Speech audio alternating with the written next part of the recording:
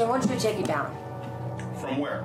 Your truck. My truck, my flag. Some people find it offensive. What if I find them offensive? You gonna take them down? It seems to me some things are worth losing your job over, Maggie.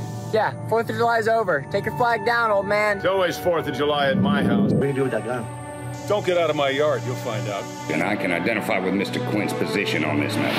Why the hell is everybody so damn worried about losing their jobs and so little worried about losing their freedom? You saw a little bit there. Risk it all for the American flag and his upcoming film To Die For, in an industry where patriotism seemingly to have taken a back seat to what some call wokeness. For more on this, we'll bring in actor, filmmaker, musician, star of the new movie To Die For. That is John Schneider. John, always good to see you, buddy. Thanks so much for coming back. It's great. It's great to see you. How have you been? I've been busy. The movie came out today. Congrats. Yeah. Thank you. Tell us about this film, by the way. This To Die For. I know a lot of people are interested. A lot of our viewers are interested. You play a veteran who really stands for patriotism. We saw a little bit there in the trailer. What's it about? Well, we as citizens have an opportunity to also fight for our flag. And that doesn't mean you have to take up weapons against it, unless, of course, you do have to, in which case you should. I'm for it, rather. But we need to speak out. I don't know why conservatives are generally so passive and so timid about voicing how they feel about that flag right there and how they feel about the people who have given their lives for it.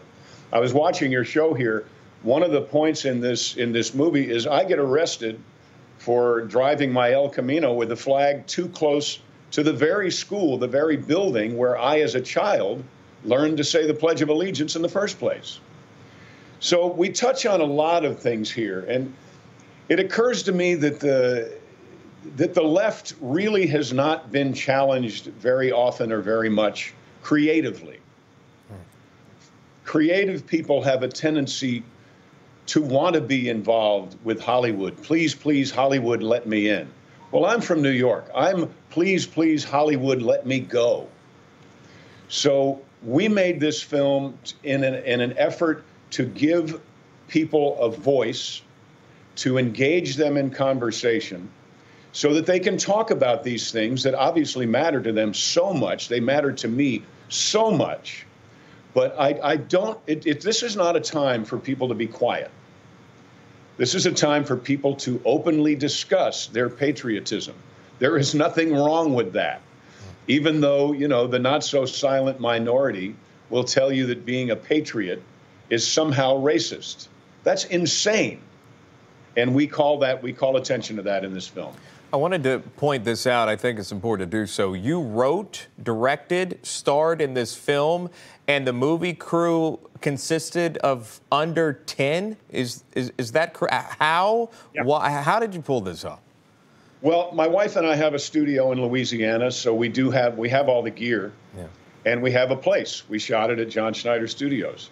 Our cinematographer is a Marine who won an Emmy Award for filming the troops going over the bridge into Fallujah. So our sound man is his son, who plays that young man that you saw in there that I yell at. At one point, he says, "I have a right to know," and I say, and he's received accolades from the NFL for taking a knee at the local high school football game.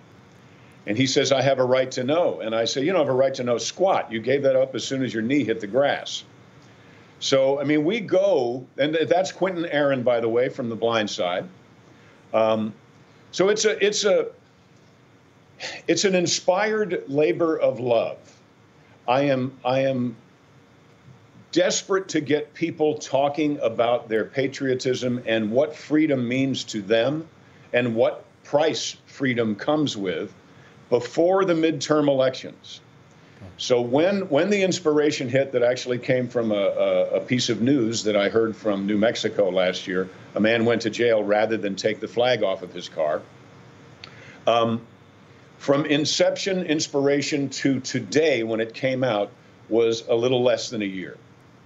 I'm very thankful for our 10 folks. I learned a long time when I had a house built in California.